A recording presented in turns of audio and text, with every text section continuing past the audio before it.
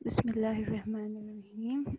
My name is Saleem and my presentation topic is glaucoma and it is for the OcularDDtalks.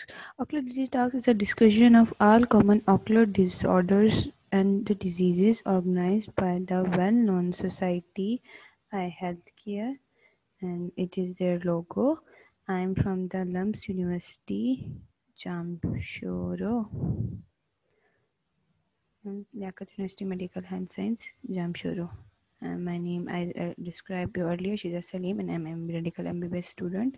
And my topic is glaucoma. Let's start. So I will start with the definition of the glaucoma. Glaucoma is a common eye condition or a group of disease in which the fluid pressure inside the eye rises to a level higher than healthy for that eye. So here the question is, what is the normal eye pressure? Normal eye pressure is the of the eyes 10 to 21 millimeter of mercury, but when it goes increase it is unhealthy for that eye and it can damage the optic nerve, and optic nerve damage can lead to the loss of vision. Loss of vision can lead to the blindness. Here the further describing it by the diagrams is a healthy optic nerve. It is the optic nerve of the eye patient eye with the glaucoma in the ophthalmoscope. So what is the ophthalmoscope? I will describe later you in the slides. So it lead to the loss of vision, and loss of vision may lead to the in severe conditions blindness, but not necessary all the glaucoma can lead to blindness, but there are signs and symptoms which include in it. So here there are further symptoms which a patient suffer from it, which are eye pain, cataract, maybe nausea and vomiting, red eye, and the morning headache. So a person suffering from this, maybe they have a glaucoma. Further investigation we will carry out.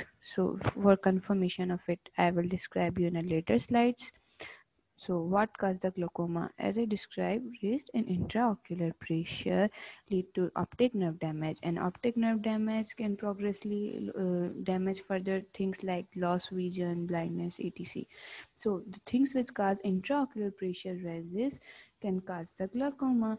So, here we have to know how the intraocular pressure rises. So for that we have to know the normal anatomy and physiology of the eye.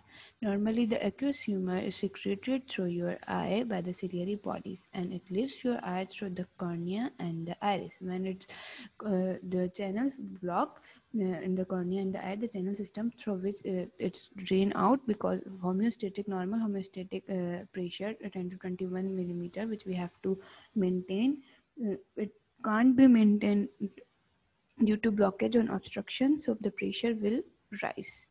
So I will describe you some other causes. Here they are.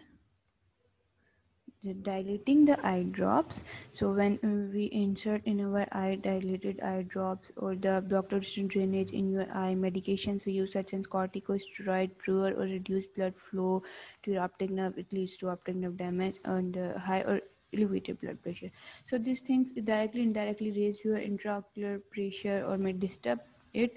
So and this disturbance can cause our damage to the eye and lead to the glaucoma. So now further, this is the cause of the glaucoma. So I will further describe you by the normal anatomy and the physiology. Here I have another diagram. Here it is. Just wait a minute. Yeah. This is the normal eye ball cut section, cross section. So here we have a lens of the eye, and here is the lens of the eye, and it is the cornea, and it is separating by the iris. Posterior to the iris, here we have a posterior segment filled with the vitreous humor. As you guys knows mostly about the normal anatomy of the eye, so it's a basic structure. And here is the ciliary body which secretes the aqueous humor. So behind the iris, here is the posterior chamber, and here is the anterior chamber. Posterior anterior chamber commonly called anterior segment, and they are filled with the aqueous humor, and the posterior segment is filled with the vitreous humor. The and close picture here. So what happens when the ciliary body secretes the aqueous humor? It comes out from the posterior chamber to the anterior chamber and goes out because it has to be drained out to maintain the normal homeostatic. So trabecular meshwork is a spongy tissue from where it goes to the canal of Saleem, and from the canal of Saleem it goes in the venous drainage, so that then our normal eye pressure will maintain in our normal conditions. Here another diagram. Here is the posterior chamber, here is the anterior chamber, is the lens, is the pupil, and here is the trabecular meshwork. So fluid go out from here. So the types of glaucoma. There are many types of glaucoma, but the two main kinds are open angle glaucoma and angle closure glaucoma. The open angle glaucoma is the most common type. What happens in the structure of your eye, the trabecular meshwork look fine, but it may be blocked, obstructed, but the angle between your iris and the cornea is normal or open, so it's known as open angle glaucoma. While in angle closure glaucoma is also known as acute or chronic angle closure or narrow angle glaucoma. Why? Because in it iris and the cornea become too narrow in their space. So when it becomes narrow, pressure build up in your eye. And both conditions, open angle and closed angle, lead to raise in intraocular pressure. Here's the diagram of it. We have, so this is the diagram for the open angle glaucoma. Here's the fluid from posterior chamber going outside, but outside and but has to be going out for the from the drainage canal. But what happened? It become clogged. So because of clogging of it, the fluid which has to be come out can't go outside, and the pressure here goes increase. But what happened? Angle here is open. The main point is open angle glaucoma. Angle between the iris and the cornea is open, not obstructed, neither blocked. So it is known as open angle glaucoma. While in the close angle glaucoma, here again a normal picture. Here the fluid is going from inward to outward and going out through the trabecular meshwork. But here's the angle closed. So here's angle. It should be open, but it's not open. It here is closed. You can see there it is totally open, and here it is blocked. So because of blockage of this, the pressure inside here, the pressure here, we can say the fluid here can't go outside, and the pressure here it goes on increases, but the angle is closed as compared to the open angle glaucoma. In open angle, trabecular meshwork obliterated but obstructed or clogged, but in the open angle, close angle glaucoma, the angle become closed. So that's why the difference. But in both conditions, your um, intraocular pressure rises. So other glaucoma types beside the open and closed angle are the congenital glaucoma, secondary glaucoma, and the normal tension glaucoma. Congenital glaucoma is from the birth.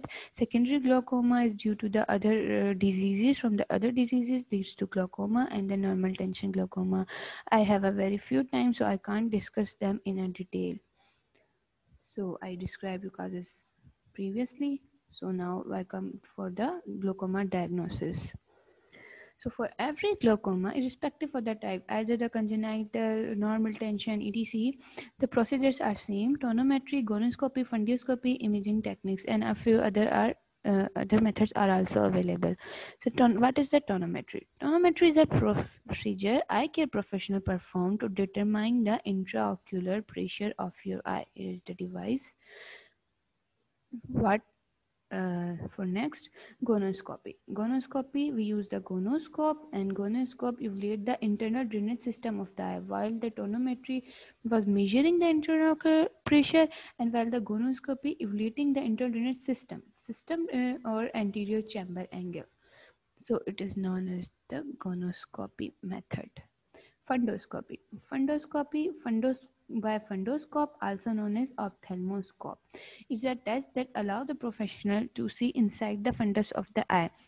So what happened from the fundus, you can see the retina of your eye, and as I discussed you in previous starting slides, the optic nerve picture.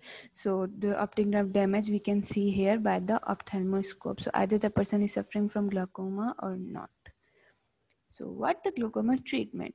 So the glaucoma treatment is with the eye drops, oral medication, laser surgery, microsurgery. This all indirectly or help into lower your eye pressure.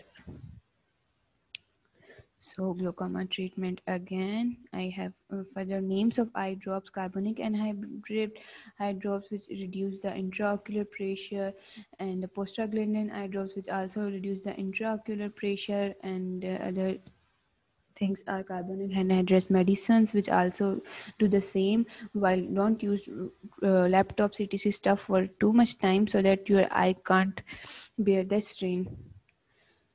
So for the MCQs, I add some MCQs. So what is the main feature of glaucoma? As I'm repeating again and again, you guys know, I hope so.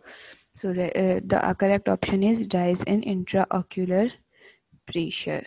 This is the main feature of the glaucoma. Others are not. Going for the second MCQ, the test used to measure the angle of anterior chamber of the eye is called, as I described, tonometry is for the intraocular pressure, and a retinoscopy is the method in which we optic nerve was visualizing, while the gonoscope I describe you, it is for the anterior chamber of the eye. So the correct answer is the gonoscope.